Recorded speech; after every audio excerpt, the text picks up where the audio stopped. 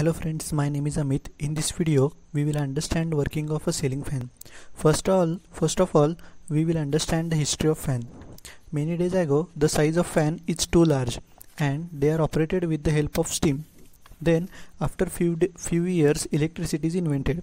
Then, after few years, the mechanical engineer as well as scientist Mr. Philip Dale registered the patent of ceiling fan. Now I am giving an AC supply to a coil. As it is alternating current, the direction of current will move forward and backward continuously, and magnetism is produced inside a coil. Now, because of direction of current changing continuously, the magnetic poles will changes continuously. Now I am adding one more coil to previous coil, and which is perpendicular to first one, and I am giving some AC supply by bypassing through the same source. So the magnetic flux will induce to both the coils, which is showing by the blue color.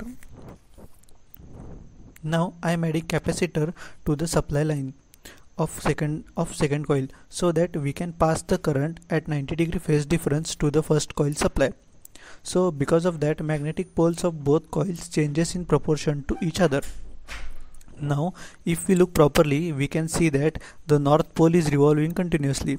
That is, the magnetic flux lines are rotating and the area becomes continuously changing magnetic field. Now Faraday's law of magnetic induction states that if a conductor is placed inside a changing magnetic field, then the voltage or EMF will induce inside the conductor. So according to this law, the voltage will induce inside the conductor. And if there is a fixed magnetic flux and we will introduce a conductor inside it, then also voltage will induce inside the conductor, but it will not remain for long time. Now I took two bar magnets, and if both magnets south poles came near to each other, then they will repel each other, and if opposite poles came near to each other, they will attract each other. As it is a basic principle which knows everyone, we will move forward. Now I am adding a circular ring to a changing magnetic field. So according to Faraday's law, the voltage will induce inside the circular ring, and hence the magnetic field is also produced near the circular ring. Now magnetic field of coils and magnetic field of circular ring will suffer attraction and repulsion between them, and the torque is produced inside the circular ring. It will rotate so that it will rotate in clockwise direction.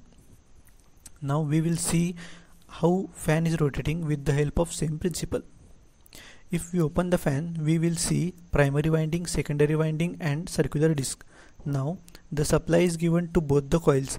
The magnetic flux will generate near the windings, and as the circular ring is in the changing magnetic flux, the voltage will induce inside the ring also, and hence the magnetic flux is induced near the circular ring.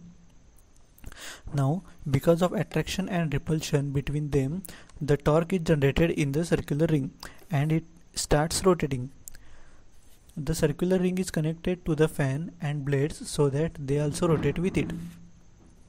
Now we understand that how fan rotate. Now we will understand why there is a need of capacitor. Actually I am giving the supply to the primary winding at 90-degree phase difference with the help of the capacitor, and secondary winding is insufficient to produce a starting torque, so that the starting torque is provided with the help of primary winding. Then the fan is rotated continuously with the help of secondary winding. Okay friends, in this video we will understand the working of fan. So if you want to know the working of any other machines, you can comment me. Okay, thank you friends. Please do like, subscribe the channel.